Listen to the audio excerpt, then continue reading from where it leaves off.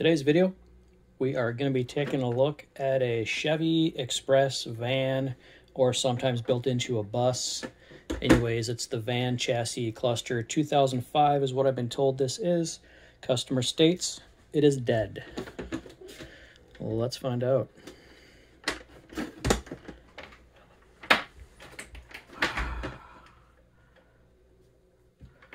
Okay, power's applied. We got blinkers. Check engine light.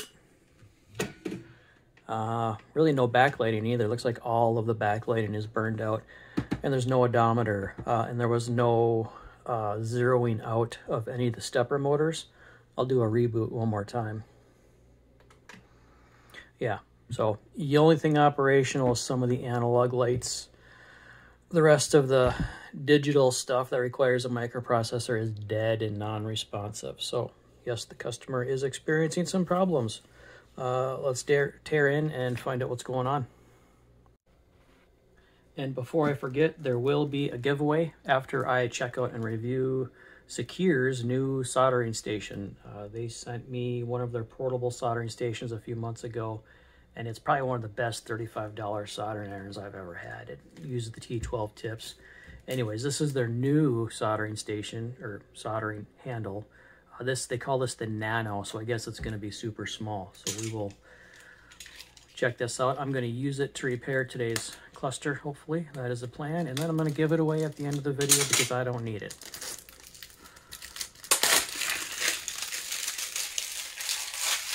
Now, with this cluster as a 2005, and I think what's going on with it is, ooh, USB. Look at that. I think this is the first time I've seen one come with a USB wall wart. Cool. It's not USB-C, but whatever. Only a little tiny itty-bitty sponge for the little bitty tray. Don't need this right now anyways. Let's get back to the cluster. 2005 year GM did some funny stuff with their voltage regulator circuit. They went from a simple voltage regulator to an adjustable 8-pin jobber to make the 5-volt rail that needed a voltage divider to set the voltage. And I've seen fractured joints on the voltage divider resistors that controls the 5-volt voltage regulator. And when that happens, she's just dead. So maybe that's what's going on with today's cluster. Maybe it's just a fractured joint on a resistor divider, maybe. We'll see.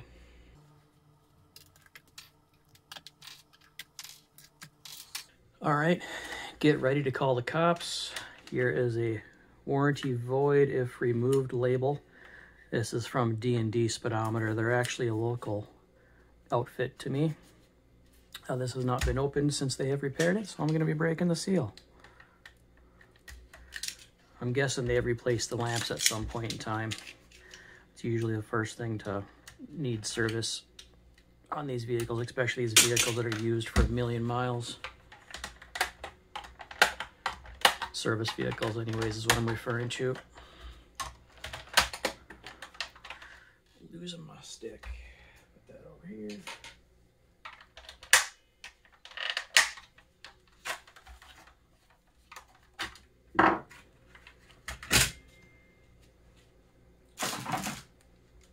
Okay, now power circuit is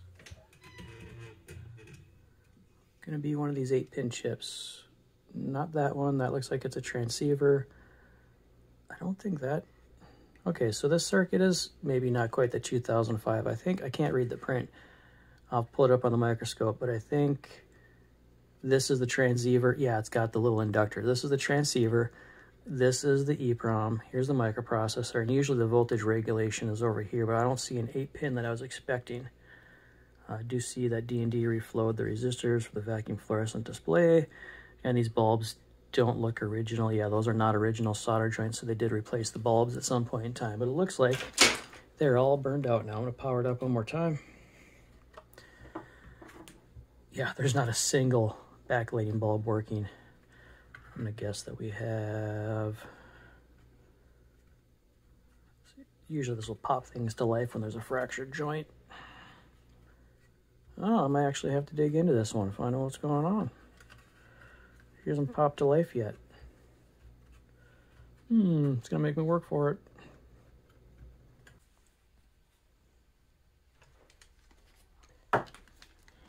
Usually what I like to do first, just to make sure that power is actually getting into the board. So we'll do that.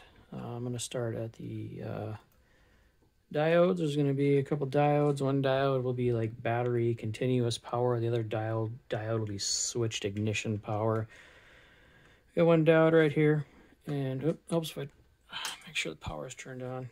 All right, so we have 12 volts coming into this diode, and the let's see here. Wait a minute. Yeah, okay. So here's the in. 13.4. Little loss coming through. There's the 12 coming out, so that diode's fine. That looks like a diode, but that's actually a resistor right there. There. This is a resistor. I gotta look to see what that's tied into, but the other diode's right here. So as you can see, there's a 13, there's a 12, so power's coming in and passing through the diode. So we know both powers are good, we know the ground is good. But looking here, this component, which looks like a diode, but it's actually not, it's a resistor, but I see some funny business. Take a look. Focus, trying to get some light and stuff in there, but right here, there is a trace that looks damaged. You see that? I see a damaged trace. Put this on continuity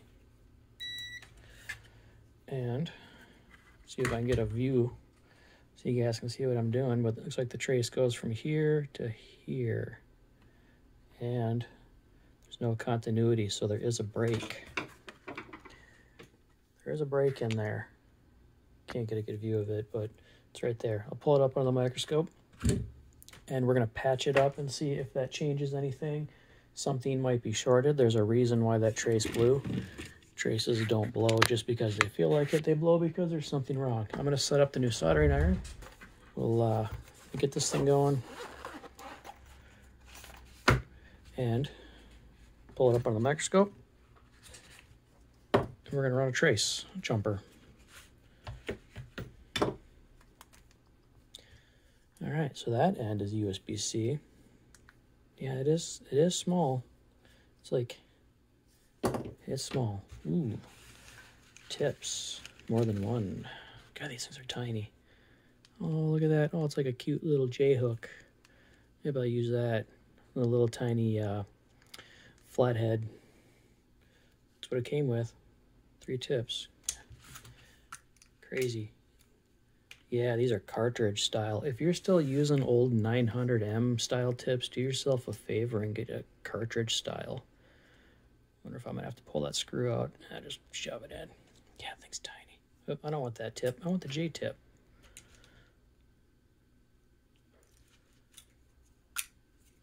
Well, this guy right here.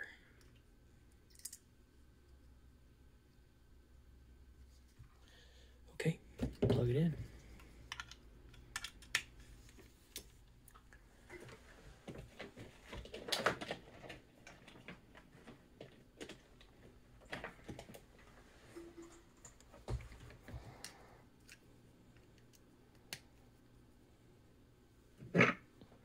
I'm gonna tin it up. And I'll probably have to figure out how to turn it on. It says stop right now. Is this the go button? Maybe I gotta push and hold. There, now it says work. Good. I like to see my tips at around 350.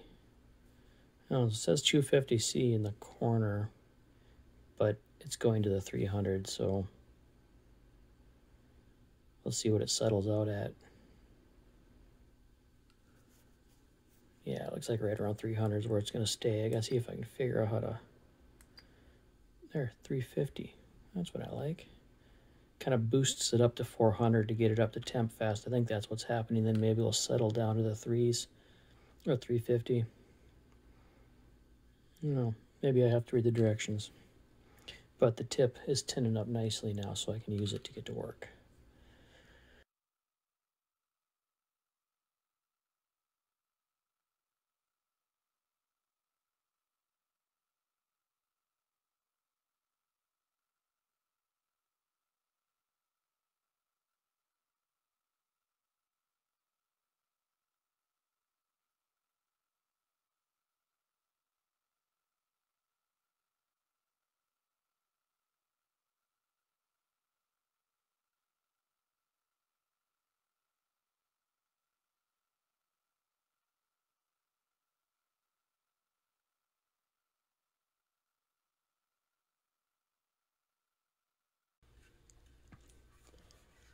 Okay, so the blown open foil has been patched up. Now, like I mentioned earlier, foil usually blows open for a reason. There's too much current going through there for some reason. That blown foil goes to this third pin over and down, which is the serial bus communication wire. So why would there be current going through there? There really shouldn't be any kind of sizable current for that wire. Let me just put this on ohms. So this, I'm just attached to the serial bus wire, which usually is done for communication, and it's 3 ohms to ground. That doesn't sound right, and it's 10 ohms. 10 ohms to positive and 3 ohms to ground. That sounds way too low. I wonder if, and that just goes right, it goes right to this little inductor here. Signal passes through that and into the transceiver chip. I wonder if that is somehow shorting to ground. So I think next I'm just going to pull this chip and see if the impedance goes to normal levels.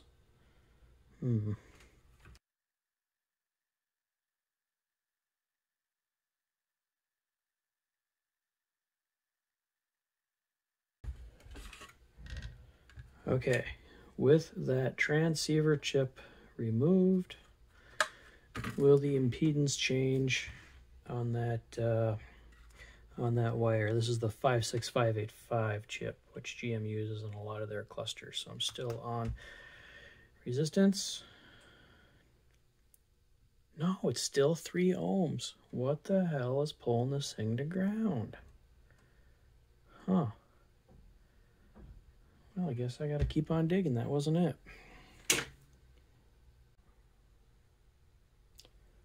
So I've made some unusual progress.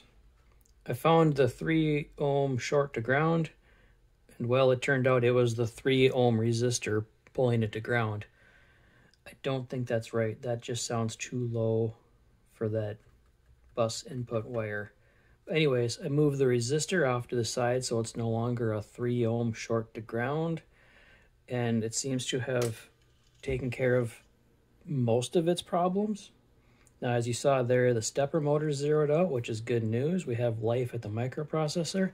And if I connect up the data bus, let me just reboot it here, you'll see, look at that, it's communications working.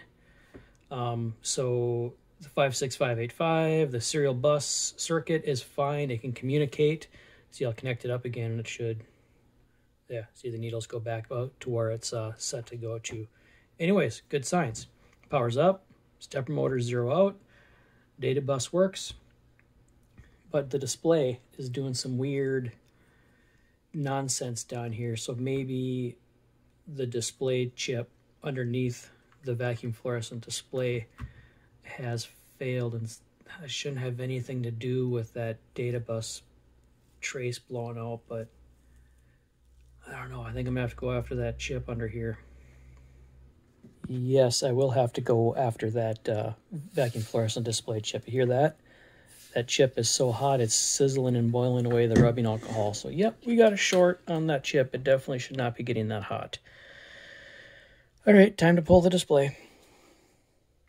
I use the Hacko FR300 to suck the solder out of every hole or every pin of this VFD display.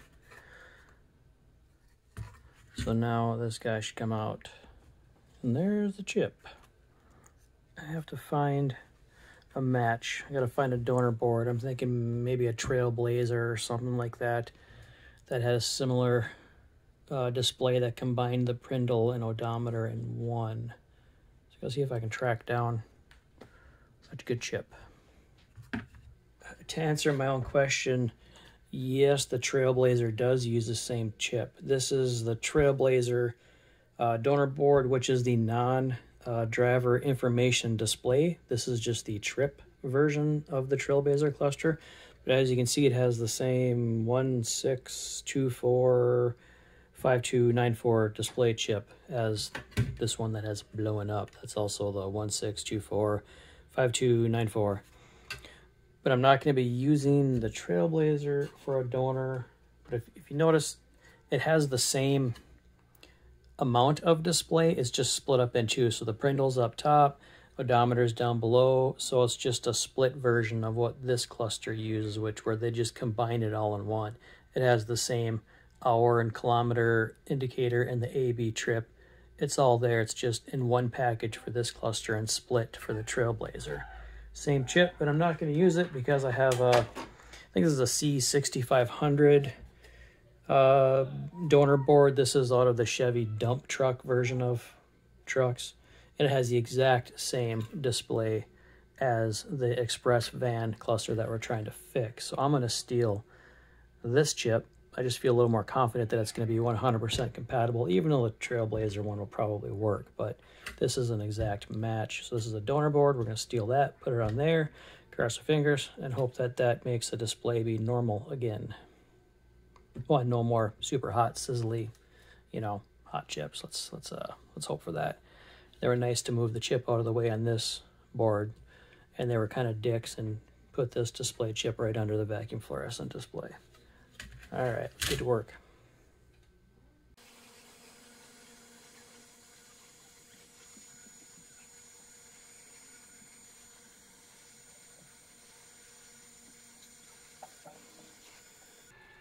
Okay, there's the good one.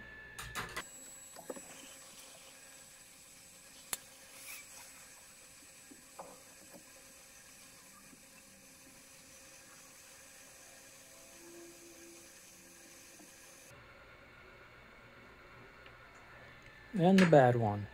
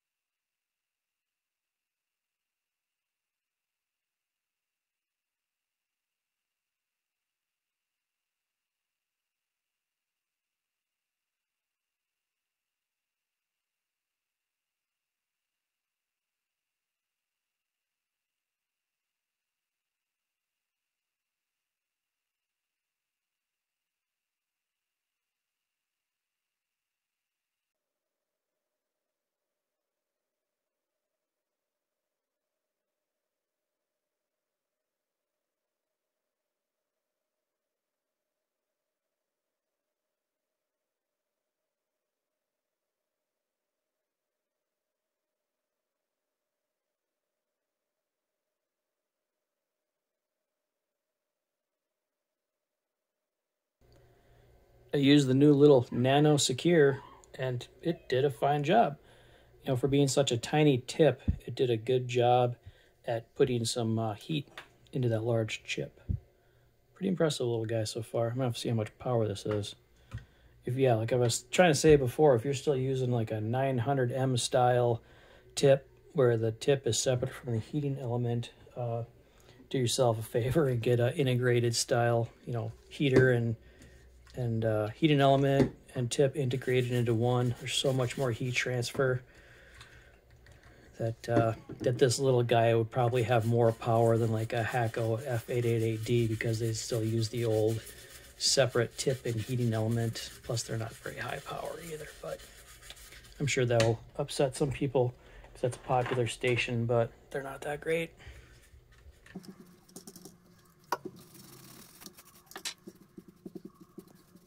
All right, let's take one last look at them solder joints, and looks pretty good. It's all there. None of them are none of the pins are not connected and there's no short, so I'm ready to put the vacuum fluorescent display back on.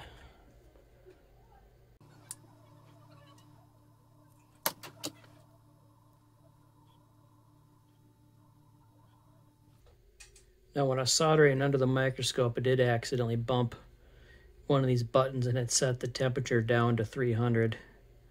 But I heard it beep, so I know I did it.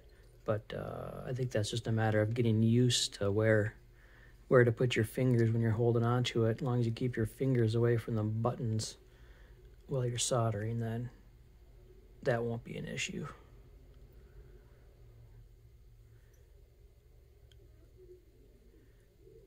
Yeah, again, it's doing well considering just how small that tip is. This is the tip that I'm used to soldering with. I think it's a J03 or I don't remember what it is, but anyways, the nano tip is like 1/3 of what I use. Come on, focus. It's like 1/3 of what I usually use, and I'm impressed that it's as good at getting the solder to melt as it is, considering just how small the tip is. I could put in one of the larger tips, but I don't know, I just like J tips. I like to kind of curl the tip around the lead.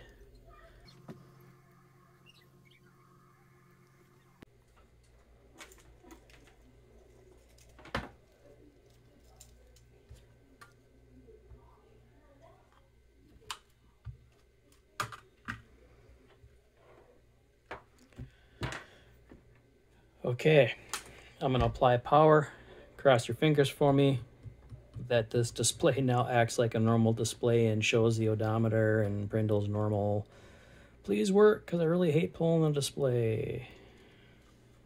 Power up test. Holy crap, it's a real odometer. 153K, the Brindle's normal. Thank God it freaking works.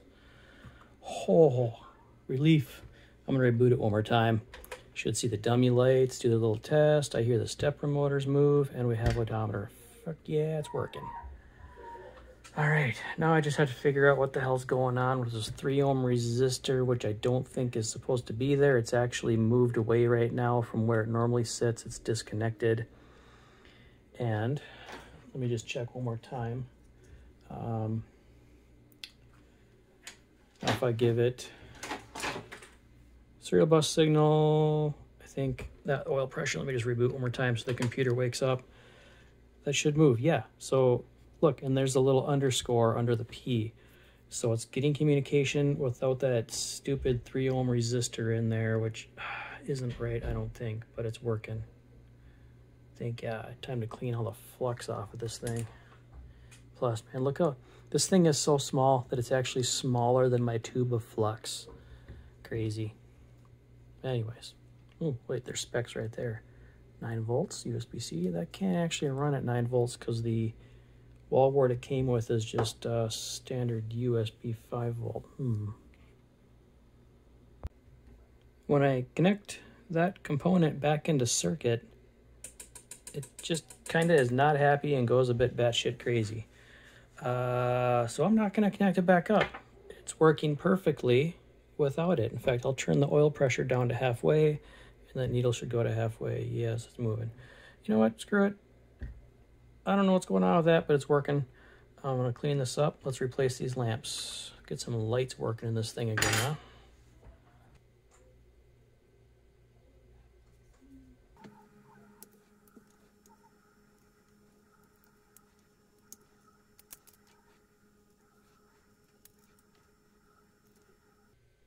There, just bump that button again. I got to get my fingers off of them buttons. Okay, in case you're wondering why I left these lights, this is the left blinker, that's the right blinker, and this is the cruise control. At least I think that's the cruise control. I better not make a liar out of myself. Yeah, cruise control's there. They are not on for the amount of hours that backlighting is on for. These bulbs are rated for hours. So the blinkers and cruise control aren't going to burn out like the backlighting does. Anyways, let's get this prepped. I'm gonna lay down some fresh solder for the new lamps that are going in.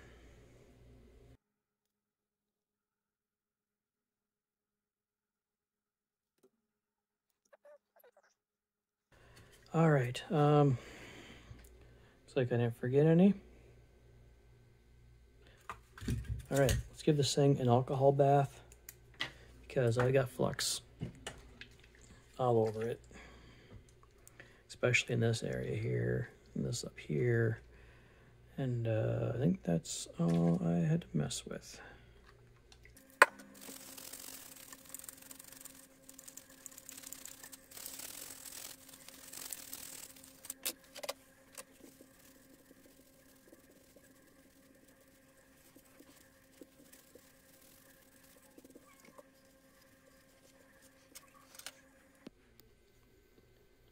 So here, right here, this is that stupid component that was making the serial bus 3 ohms.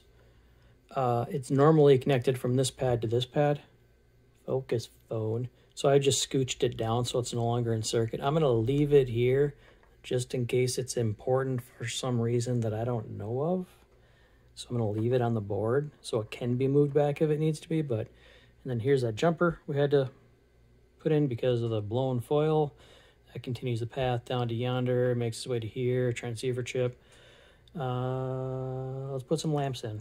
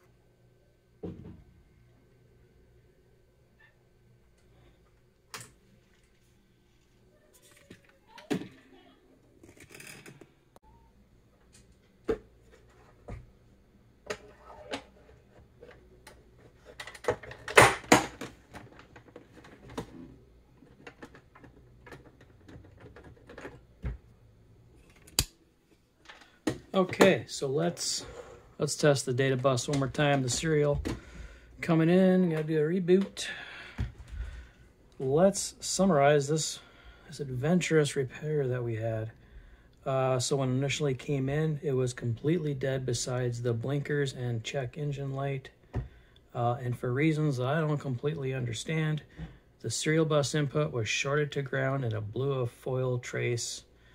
And for whatever reason, the vacuum fluorescent display driver chip blew its brains out, and those two are not related.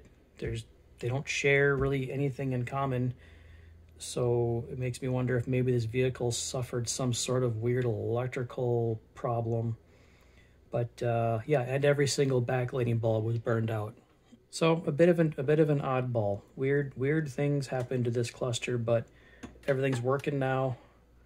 And this little soldering station is pretty rad.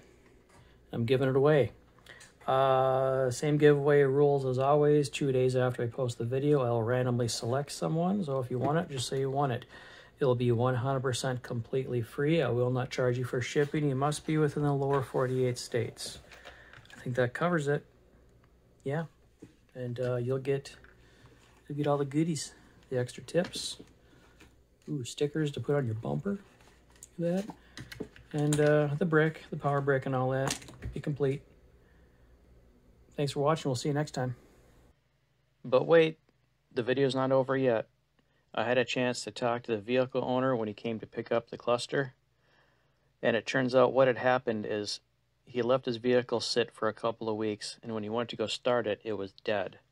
So I think at that point he jumped it or charged it, and I think he said he ended up buying a new battery. Well, he tried all kinds of things to get it started, and he couldn't. So he ended up taking it to a mechanic, and the mechanic said something is shorting the data bus to ground. He ended up replacing the main engine ECU too. He said that was also damaged. But I am speculating what maybe happened is when the mechanic realized there was a short to ground on the data bus, he may have just forced 12 volts through that so that way whatever was causing the short would show its face. And that's what blew the trace. The component that I thought was a resistor is more than likely a Zener diode or some sort of power conditioning protection device like a varistor or something like that. It's probably a component intended to help protect the circuit, but in this case it failed completely. And I also want to point out, now when I first powered it up, it wouldn't boot up at all. I believe the display driver chip was causing a short across one of the important power rails, but while I had it powered up after some time, that chip eventually just kind of failed in an open state, and at that point, that's when I could see the nonsense on the screen, and that's what gave us the clue that it was bad. But that's it for this one. Thanks for watching.